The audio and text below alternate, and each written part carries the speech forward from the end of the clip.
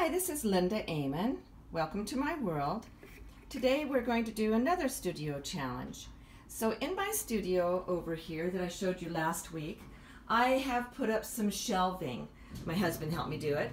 So they're just little thin shelvings, but when I want to view my work and make decisions on what I'm doing next in a painting, this is an excellent way to do it.